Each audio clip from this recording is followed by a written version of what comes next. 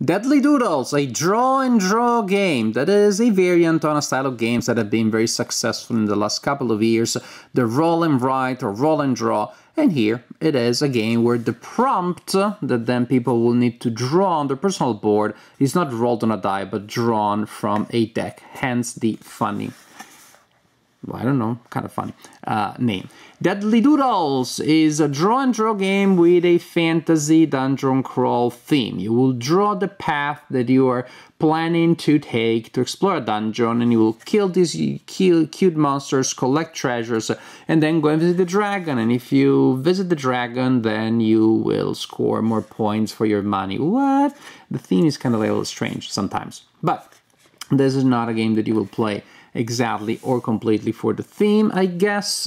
Each player has a dry erase board representing the dungeon on one side and nothing relevant on the other. That is kind of like a missed opportunity to give us two different dungeons.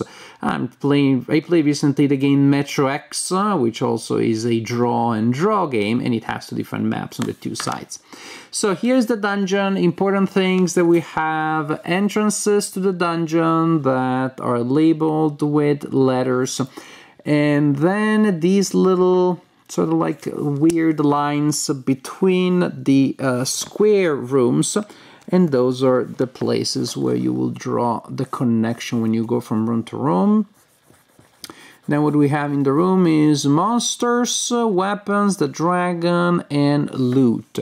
We want to touch as much loot as possible, entering as many rooms with loot as possible, entering rooms with monsters, but only if we have the matching weapon. So if I'm entering the room with monster B, I'd better at the end of the game also have the weapon labeled B. That will score me points. Otherwise, if I only had the monster, that loses me points. If I had the weapon without the matching monsters, entering rooms with weapons also gives me points, and entering the room with the dragon will double the value of your loot.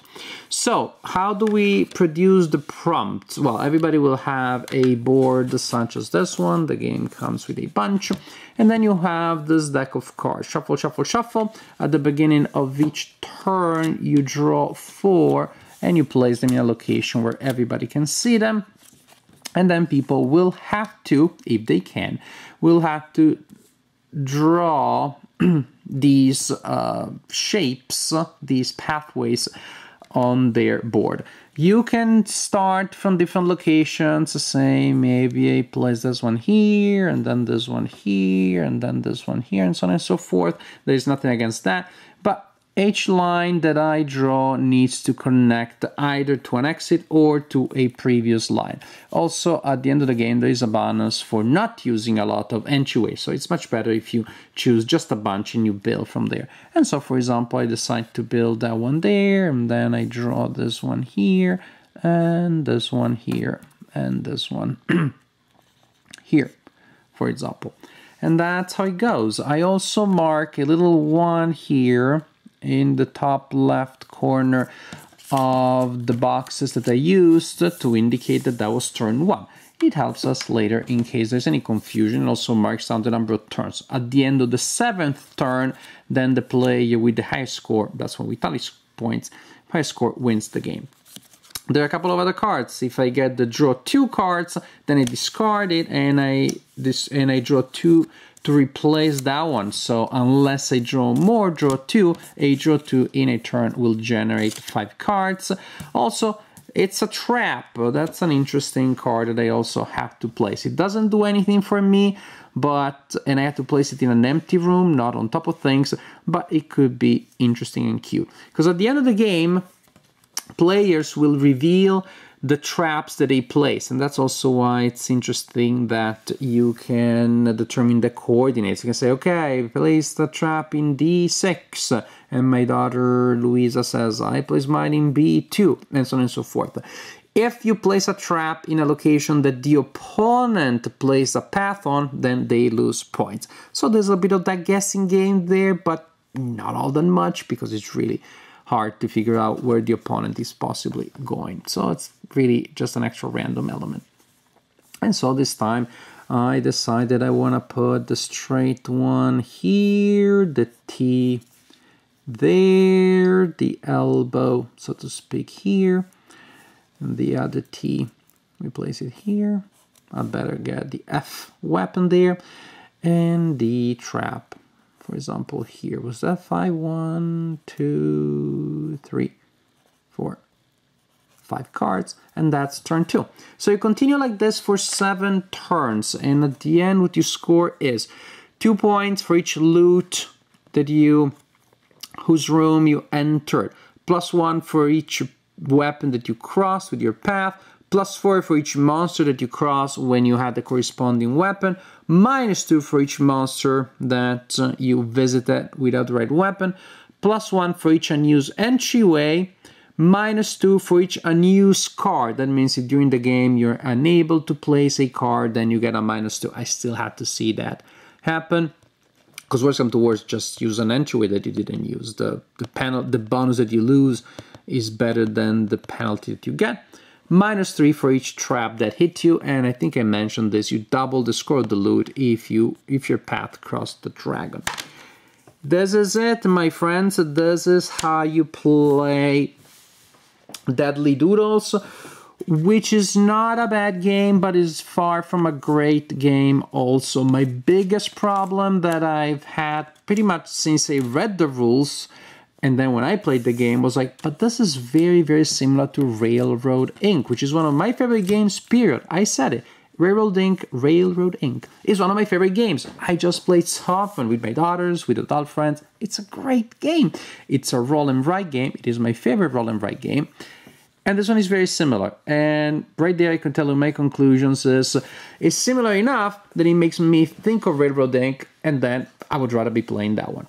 The only reason, if you can choose between the two, why you would want this one is that you really hate trains. Maybe you were traumatized, all of your family was hit by a train when you were a kid, but you really love dungeon crawls. Otherwise, that game is just superior. Because the problem that you have here is that gameplay is similar. So gameplay is okay. I like gameplay. Drawing stuff, generating prompts, drawing paths. But in Railroad Inc., you have 2 different types of paths, which is the highways and the railroads, and you have to connect them. Here is just, and they can get in each other's way. Here, at least you don't usually get in your own way. It's all just one path, so it's a lot more bland that way.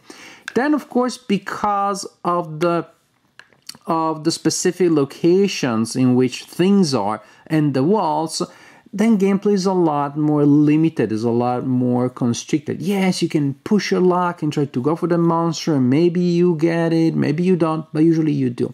You can push your luck to go for the treasure, maybe you get it, maybe you don't, usually you do.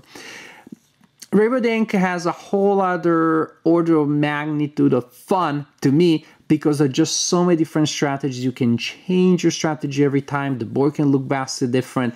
Here, more or less, you will use 3 or 4 entryways. You will try to hit 3 or 4 monsters, 2 or 3 bags of gold, try to get the dragon. I guess in that sense, the games sometimes are much closer, because it really gets like, oh, you got 1 monster more than me. But after playing it 3-4 times, I already felt like pretty much I've seen it all. Are you sure there isn't another map on the back? Yep, no, there isn't. It just becomes repetitive very easy, very quickly. And even before we get to talk about replay value, again, play value is just very bland, it's diluted. Maybe if I wasn't such a big fan of Railroad Inc. and I wasn't constantly looking at this game and thinking, I want to play the other one. Maybe not because of the comparison, I would like this one better. This was the first game I ever tried in the write and write, roll and write, draw and write, blah, blah, blah, category. Maybe be blown away. But it isn't, and it's 2020, so this is not the first game in that category that you have played either. In any case, I don't think it stands up to the standards of the genre of games that we have seen recently. From Railroad Inc. to Cartographers to so many other excellent ones.